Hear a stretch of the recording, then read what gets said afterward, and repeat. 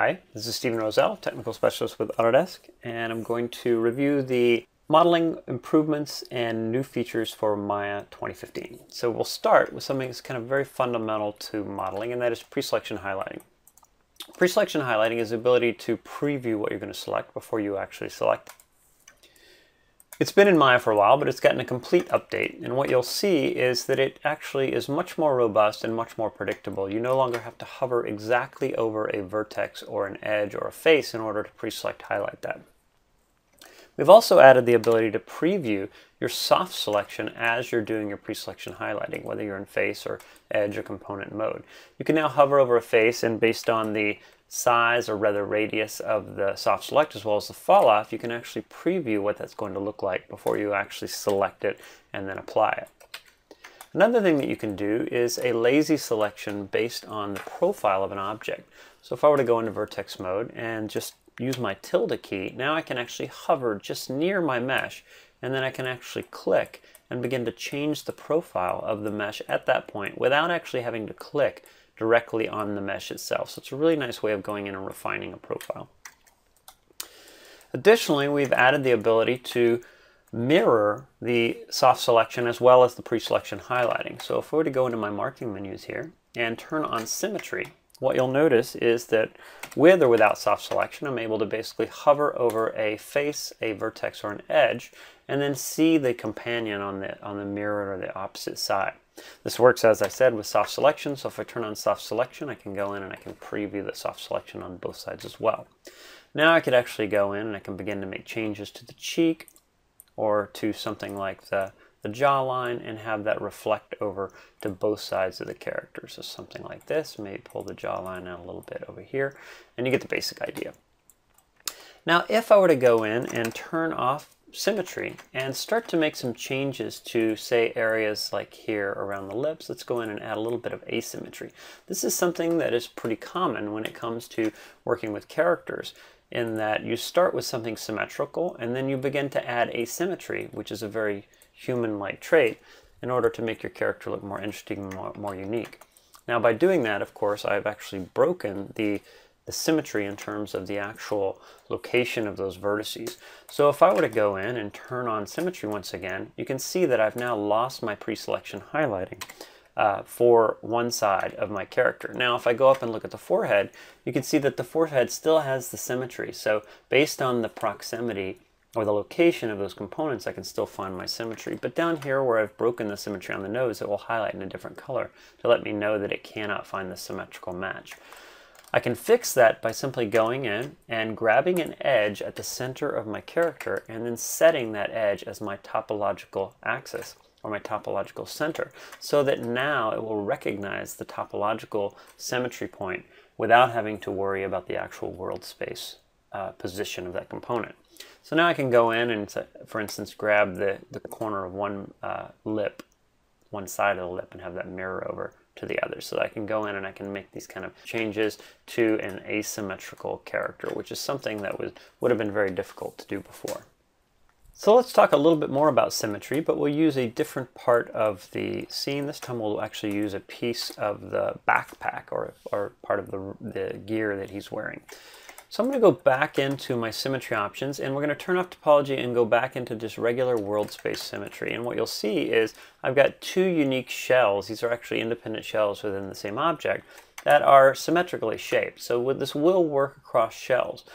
But one thing that's really interesting about this is this actually works not only with things like pre-selection highlighting, but it also works with things like modeling edits based on selection. So if I were to go in, let's turn off soft selection, but I'm just grabbing a face path here, and I'm just going to go in and quickly apply an extrude. Then we'll go in and we'll add a little bit of an offset to that extrude, and then we'll go in and repeat that just by hitting the G key, and we'll add a little bit of thickness to that extrude, and now I've got a really nice kind of beveled extruded effect based on a face path that is symmetrical on both sides. So you can see that as I make changes to one side, that's going to apply to both sides. So not only do we do symmetrical transforms now, but we can do symmetrical edits on the topology as well. So let's do another example here, and actually just for visual clarity here, I'm going to do an isolate select on this piece of the gear, and we'll focus in on this area here where I want to go in and add a little bit of detail. So I could do another extrude, but this time I may actually want to do a bevel.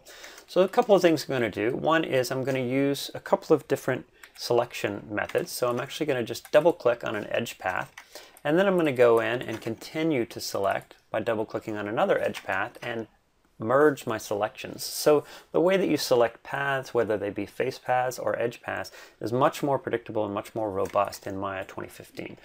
You'll notice that as I selected that, it of course selected onto the other side. So I'll just enable my textures now, and we'll go into the modeling mode. And actually I accidentally selected the wrong one, so I can just control, double click, and I can unselect a path, and then I can reselect a path over here. And I'll just go in and add my selections there.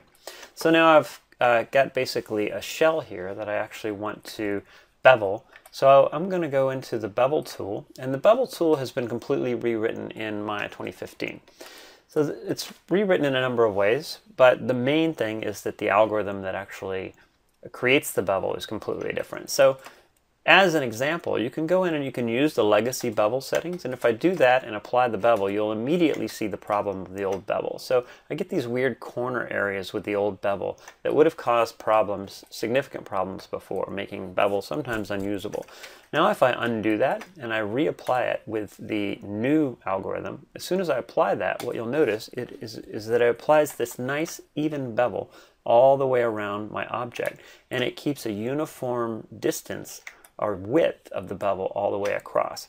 So as part of that, there is a new attribute that's associated with this. So if I go into the channel box and actually take a look at the bevel node, there is a fraction value, and that fraction value can be changed either before or after. And this fraction value allows me to actually go in and keep a uniform width for the bevel all the way across, and that includes if I were to go in and add segments as well. So again, the bevel is much improved. It also preserves UV shells much more predictably, and it also preserves per face shader assignments as well. And again, just to reiterate it, the bevel that I applied to the left side gets applied to the right side based on the symmetry setting. So let's turn off the Isolate Select, and we'll focus on a different area here. And we're going to use the new and improved multi-cut tool to make a few different modifications to this object. So we're going to work on the backpack once again, the jetpack, and we'll just isolate this particular area for now. And we'll go into the multi-cut tool. So the multi-cut tool has been relocated now to the left marking menu, which is the primary marking menu, and it is meant to replace the poly split tool, the interactive split tool, as well as the cut polys tool. So it combines the functionality of all these into one, as well as insert edge loop.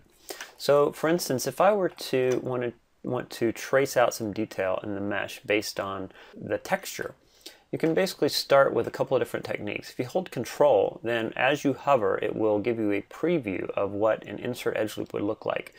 As soon as I click, it will apply that, so you can see it did an insert edge loop all the way along the texture. And then it stopped here because it didn't know how to proceed based on this insided face. So here I can use the same tool now to basically behave as a split poly, or the old legacy split poly.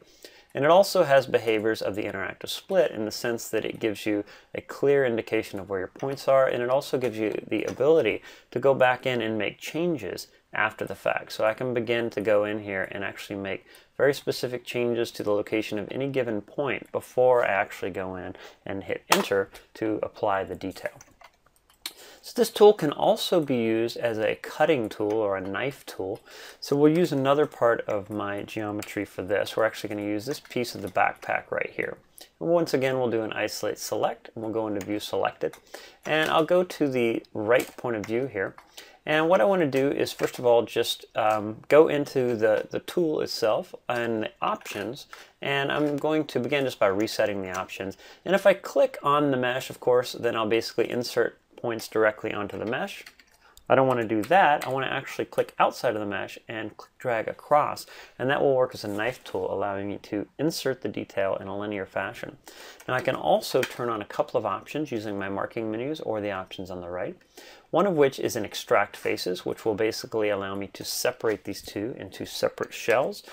And then in turn, I can set this into a delete faces, and depending on the direction that I drag, as I release it will delete one side or the other. So now I can begin to carve this up and remove any detail that may be unnecessary based on the fact that it's hidden from the other part of the jetpack. So let's go back into my standard perspective view, and now you can see when I bring the rest back, the part that's deleted was unnecessary, so I don't need that anyway. So now let's talk about another improvement, and that is to the Booleans in Maya, which are long overdue for an update. So we've basically completely rewritten the Boolean tools in Maya, replacing them with what's known as the carve Boolean library. So the underlying algorithms are different. So what we're going to do is grab this piece of the gear here, and I'm going to grab 1, 2, 3 of these kind of bolts or rivets that are going to be used to carve out pieces from this piece of the backpack. So I'm going to go into my Boolean pull-down menu here, and we'll bring up the difference options. Difference being basically a subtraction. What you can see is I've got a couple of different options. I've got an edge option and I've got a normal option.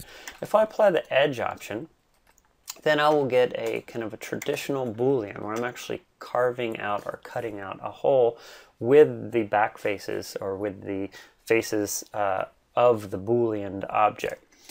Now if I do this using the normal mode, that will actually work as a cutting mechanism to create a hole in the object. This is something you couldn't really do before in Maya. So now this is actually a hole without actually creating the actual intersecting piece. So that's just an option that can be applied beforehand, or it can be applied after the fact. So I can actually go into the Boolean operation and I can change this back to edge or normal after the fact if I need to. Now another thing that's been improved is the ability to access some of the modeling toolkit features directly from within the marking menus, which is a big improvement in terms of just workflow efficiency. So if I wanted to go in, you can see where I did this Boolean and the vertices don't quite line up. I can actually go in and I can hover right over a vertice and then bring up the marking menus for vertices, and then go in and use something like the Target Weld tool, which is a tool that was part of the modeling toolkit and that has now been integrated directly into the marking menu. So now I can go in and quickly start to stitch up any of these vertices that may not be aligned correctly based on the original Boolean.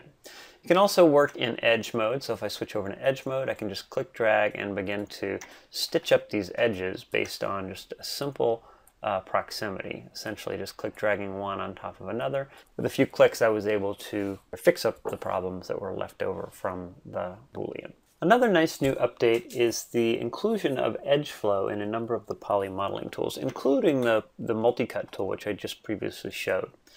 So let's select this area, and what you'll see again is that I've inserted or Booleaned in this kind of circular area, but it's very crude and very kind of rigid with these hard edges. I might want to add some curvature to this after the fact. Would have been very hard to do previously.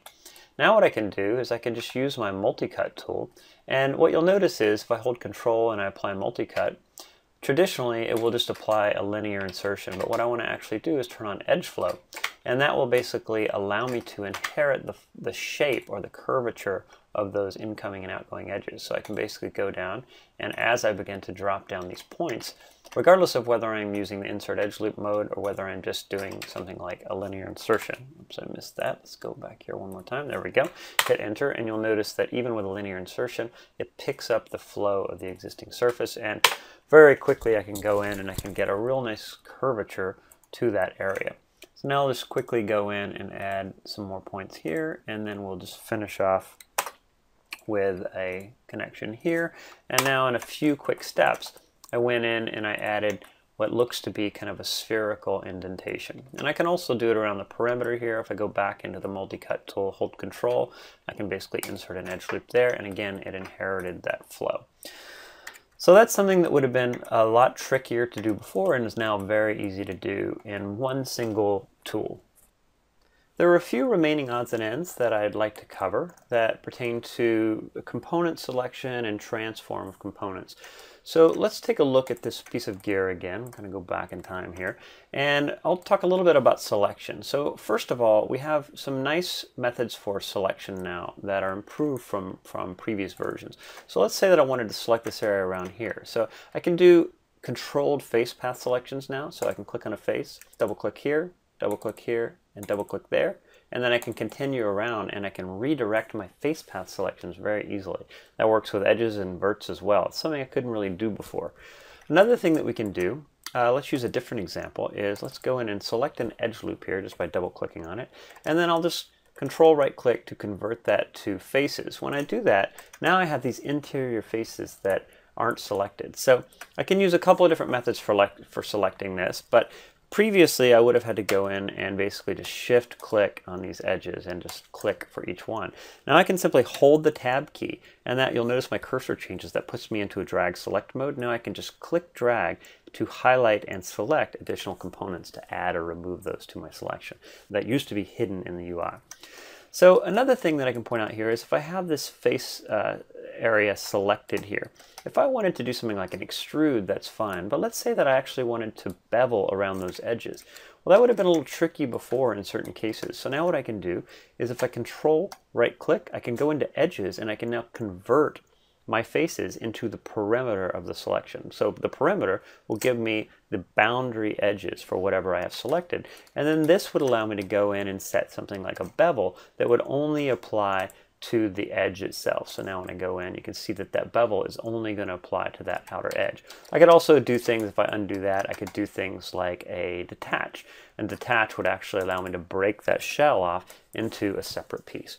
So we've added a lot of kind of hidden underlying functionality that allows you to control the way that you select components much more easily now.